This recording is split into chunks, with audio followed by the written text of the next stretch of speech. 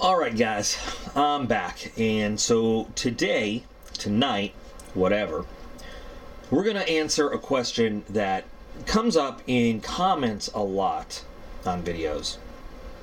And I answer it often, responding to comments, but I've often said I'm going to make a video, excuse me, just about this, addressing this, and I don't know how exciting just me talking about it's going to be, so I figured I'd pull out my favorites from the Jade collection. We could just look at some knives while we do this to make it a little exciting anyway. But the topic is subscription boxes, or envelopes, or packages, or whatever. But monthly subscriptions. Okay. What is the value, or how do we calculate the value? How do we decide if they're worth it? Are they worth it? And, I've always said, if you read my reply to comments, there are different ways to calculate that value, to decide if it's worth it. And, I've mentioned this, in lives as it comes up, and like I said, over and over in comment responses. So I'm actually just going to put this video right out there. Hopefully people can look for it, and they can, instead of just onesies and twosies responding to comments, people can just look this up and see my take on it. And, you don't have to agree, obviously, but here we go. So subscription boxes have been around for years and years and years. And we've been, on this channel, we've been reviewing various ones. BattleBox, with my very love-hate relationship with them, has been on the channel since 2000, and I couldn't even tell you how long. 16, maybe? 5 years? Some subscriptions have come and gone, like Alpha Outpost, or I can't, I mean, honestly, you'd have to go back and look. I can't remember all of them. Some are relatively new to the channel right now, like the Going Gear EDC Club. Some others have, come and gone away and come back, like the Poor Man's Preparing, the PMP. There are a lot of similarities in a lot of them. Some of them are very different than others. There was one that I tried. I never really did a video on it, but it was the Aloha box, and it was just kind of Hawaii surf kind of clothing box, because that is, I lived in Florida for a lot at 2 different time periods, and kind of surf bum was my style for a long time. I lived right on the beach and, spent a lot of time there. So, there's, there are a lot of different subscriptions out there. So, some people are very dead set against subscriptions, monthly subscriptions. They're terrible. They're a waste of money. You never get back what you put in. Some people like them a lot. Some people think that you do get out what you put into them. Some people are kind of like, I don't know. Some people think that they're for suckers that don't know what they're doing. Some people, and I kind of like this idea, some people say, I like to see the unboxings of the subscription boxes, and I see what I like, and I buy that specifically, and then I don't get anything I don't like. I have always said that subscription boxes have 3 distinct different types of values to me. So there's 3 different ways that I evaluate a subscription.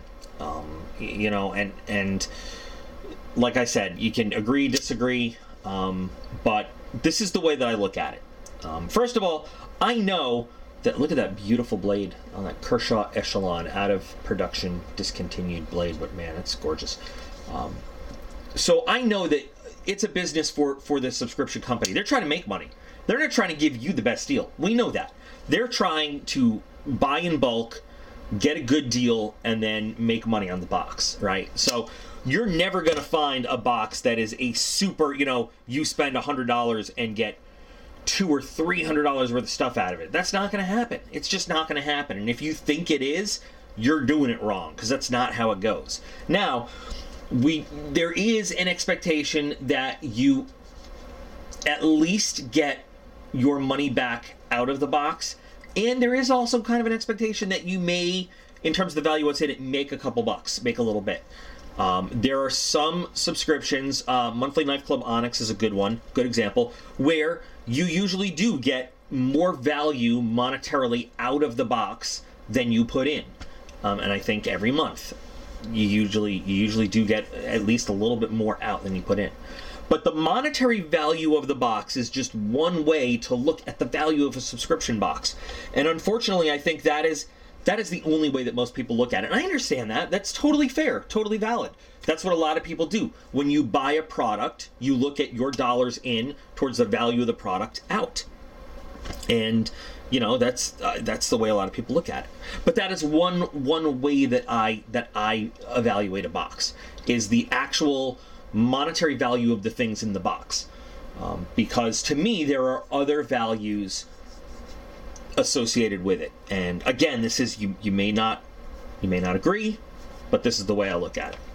So number one, there is the actual monetary value of the things in the box. Now, since I go into it knowing that the subscription box is a money-making enterprise for the company, I know that their goal is not to give me the best value that I can have. It's to give them the best value that they can have in terms of taking my money and packing it with stuff that they can buy for the best price.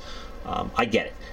There are some companies where the owners really do care about their customers and try harder than others. I'm not going to name any names, but for the most part, companies, want to buy low, sell high, just like the stock market. Some of these, by the way, scales you can see are dyed Jade G10. Some of them are more of, actually, you know what? I just realized all of the minty green jade I left in the drawers. This one, and this one I dyed a darker green color. The second way that I evaluate the value of subscription boxes is the opportunity to discover things that I might not otherwise have tried. Now, that doesn't mean that there's super mysterious things in a subscription box that you're not going to find anywhere else. That's not it. A lot of times the stuff that comes in subscription boxes you can find at common places. Walmart, REI, Bass Pro, or Cabela's or something like that. Target even. Just you can find a lot of these products at other places. But the thing is, there's a lot of things that come in these boxes that A, I haven't even seen before, or B, I might have seen, or I might run into somewhere, but I'm probably not likely to pick it up myself. If I see it, I probably wouldn't say I'm going to spend my money on that and buy it. And the truth is, there are brands and there are products that I have discovered through the boxes that I actually do use, that I have found useful, that I've enjoyed. There's a lot that I think are crap. Because again, they're looking for stuff that they can buy in bulk at a low price, stuff in the boxes, and make some money on. The opportunity to discover cool stuff that I might otherwise not have put my hands on, that is a value to me. When I buy a box, when I buy into a subscription, that is something that I personally am willing to pay for. So that's it's almost an intangible value. How do you put what price do you put on that? It's kind of hard, and that's, if you do believe that's an intangible value that's in the box, that's up to each individual person to decide how much is that worth. What is that worth? What it's worth to me is very likely not the same that it's worth to somebody else. So it's hard to say that to me, and it's hard to put a value on it. It's worth $15 of the box's price. I'm saying is worth the potential to discover something cool. Well, what if you discover something that's really cool that you really love? Do you now say, oh, well, you know what? 50% of this box's value is worth this. You can't put a price on that. It just is something that you accept or you don't accept, that you believe in or you don't believe in. That part of the, it's like paying for an expedition to potentially discover stuff. You know what I mean? And I am willing to pay a certain amount to have these things sent to me to potentially discover stuff. Now, I recognize that is as much gambling as putting a coin in a slot machine and pulling the handle and seeing what comes up.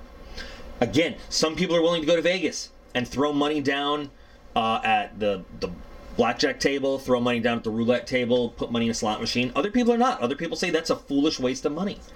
But those people that are willing to gamble say, well, you know what, no, you don't venture, you're never gonna, get anything back. I mean, again, it's all personal opinion, but I'm just saying so to me, that is a second value that is inherent in these boxes. So we have the actual monetary dollars in to dollars out, and then we have the non-tangible value of potentially discovering new brands, new pieces of equipment, new things that might not otherwise have put my hands on. The third kind of value that I place on subscription boxes is that there is an entertainment to it. There's an excitement to it. I don't know what's in this box. It is a surprise. Now, this, again, is very personal. Some people are not willing to say that that's worth anything. There are some people that don't want the surprise. They want to see every leak. They want to see every video. They want to watch every review before they get their box. And in which case, then to say that it's, an entertaining surprise to unbox it just doesn't mean anything, because you've already seen however many people do it. Now, those of you who regularly watch my channel know that I refuse to see anything about any subscription package before I unbox it for two reasons. Number one, I like the surprise factor. Again, that's the entertainment for me. That's the excitement of opening that box sight unseen, figuring out what's in it, for the very first time. But also, when I do an unboxing and a review video, I want my first time reaction to be exactly what you guys see in the video. I don't want it to, I don't want there to be any spoilers, because I want you guys to see and hear firsthand, unadulterated, unfiltered, unwatered down what my exact reaction to that item in that package is. I want it to be as true to life as possible. There is, to me, I am willing to pay a little bit of a premium for that excitement. It's fun. It's like unwrapping a present, that you don't know what's in it, and you get to kind of guess and speculate. And once again, some people are willing to spend a little money for that kind of fun and excitement, a little bit of adventure. Some people are not. It all depends on your personal feelings. And once again, if I've beaten this dead horse enough, how are you willing to spend your money, and what kind of values do you place on it? I do not disagree with the folks who say, well, there's better ways to spend your money. Yeah, there probably are better ways to spend your money. But what I don't agree with are those who say that subscription boxes have no value, or that they're for people who don't know any better, because you know what? There's a lot of us who do know better. Like we know gear. We know how to buy gear. We know what gear we want to buy. We know what we need to put in a bug out bag, or a go bag for, or pack bags for different situations or different geographical regions. We know how to do that. Yes, and I agree. There are a bunch of people who get these boxes because they saw a prepping show on TV, and they're like scared now, and they don't know what to do, so they get these boxes thinking that's going to give them everything they need. And to those people, I do feel sorry, because that's not the answer.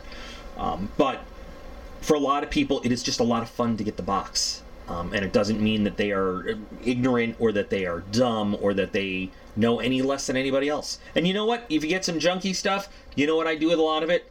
I donate it to like local scout troops. I will give it to friends that do appreciate it. I'll do giveaways on the channel with it, because just because I don't like it or I don't find it useful doesn't mean nobody else does. And what I will not do is hand off like real pieces of crap, though. Like just if I look at an item and I'm like, it is pure piece of crap, I won't put that in somebody else's hands. There is stuff that I have thrown away. There's stuff that is still sitting in the closet for years and years and years. But if I'm going to pass off a piece of gear to someone else, I'm gonna make sure it at least has a use or a value in it. Like, I can't tell you how many little Mylar survival blankets I've gotten in boxes. At this point, it's frustrating to have one more of those things around. But you know what? In an emergency, they do have a use, and they are a filler item.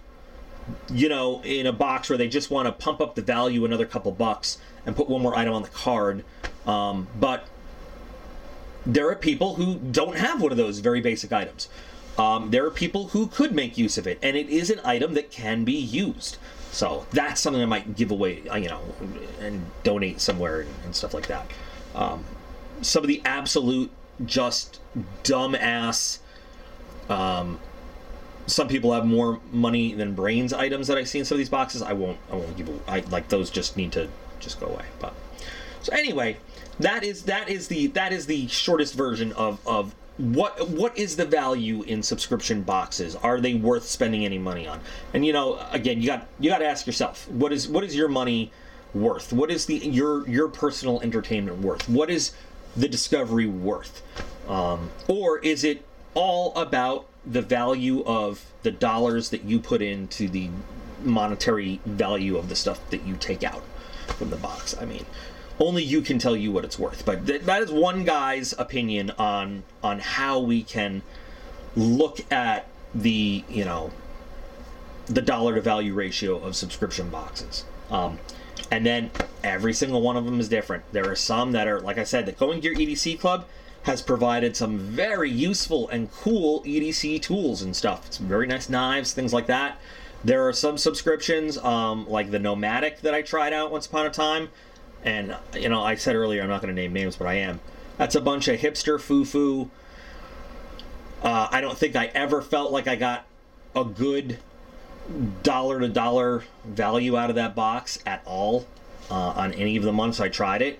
I still got some of the fun of like the, being excited knowing it was coming and unboxing it, but I was disappointed in the actual items, I wouldn't recommend anybody spend their money on that. And you can go through the channel and you can, my channel, and you can look at the various boxes that we've looked at, the ones we still are, some of the old ones, and seen my take on them. But anyway, that's it. That's it. That's just some ways you can look at the values of these subscription boxes and are they worth it? Are they not? And I'm welcome to, I'd love to hear everybody's opinion on it. You don't have to agree with me. If you're new around here, I absolutely don't censor opinions that are different from mine. I also answer, smart-ass comments with smart-ass replies, but, whatever. I welcome the debate and the discussion on it. If you have a kind of a value to the box that I didn't mention, feel free to throw it in, or if you have another opinion, feel free to put that in also. But there you go. I hope maybe this as a standalone video will make it a little easier than having it come up in the comments over and over and over again. I don't know, but there you go. So anyway, guys, thanks for listening to me babble on and on about it. Kind of looking forward to seeing what kind of discussions we can have. And remember that you guys are all absolutely awesome. I appreciate every single one of you. And I'll be back again real soon.